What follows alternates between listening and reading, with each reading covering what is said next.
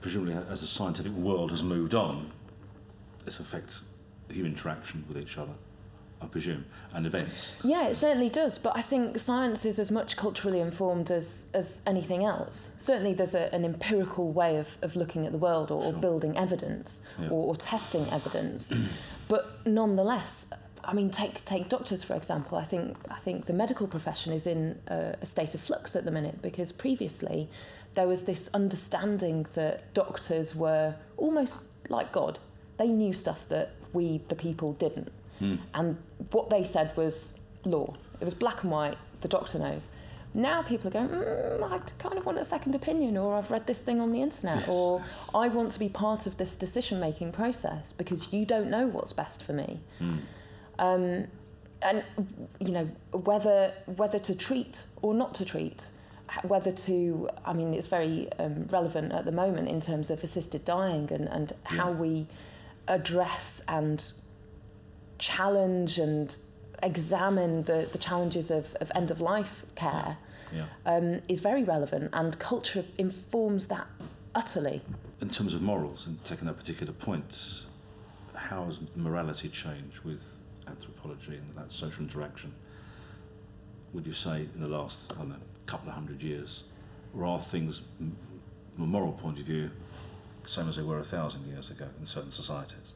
Oh, that's a good question. I think it's very difficult to tell when you're looking at history, because you're limited by what people have written down and or what evidence has been preserved. I've done quite a lot of TV about archaeology as well, and I feel like I always bring to it the question of, well, what were the people doing? It's not for me really about the soil science or the stratification or the science of archaeology. For me, the real interest lies in trying to puzzle out what the people were doing. What did they think they were doing when they built Stonehenge, when they constructed a trackway across a marsh in order to throw, you know, bronze weapons into a bog?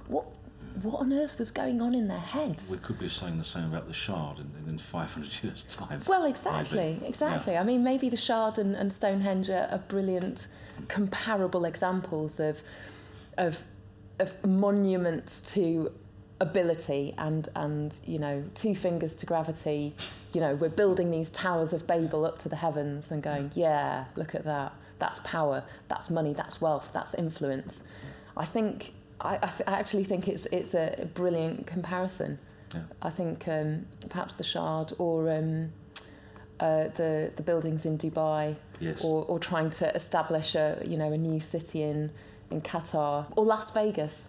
Yeah. I went to Las Vegas a couple of years ago, and I was struck by the utter reckless foolishness of attempting to build a city in the desert. There's no water. There's no shade, nothing grows there naturally. What on earth are we all doing there? And it was initially, as I understand it, to kind of get around the licensing laws so that everyone could gamble.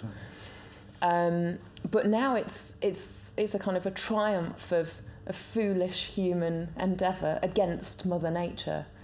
And that you can go and, you know, have a kind of fine dining experience and eat, you know, fresh asparagus that's been air freighted in or grown in some kind of biodome in the desert. Amazing.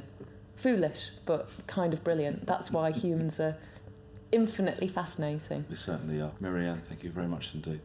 My pleasure, thanks.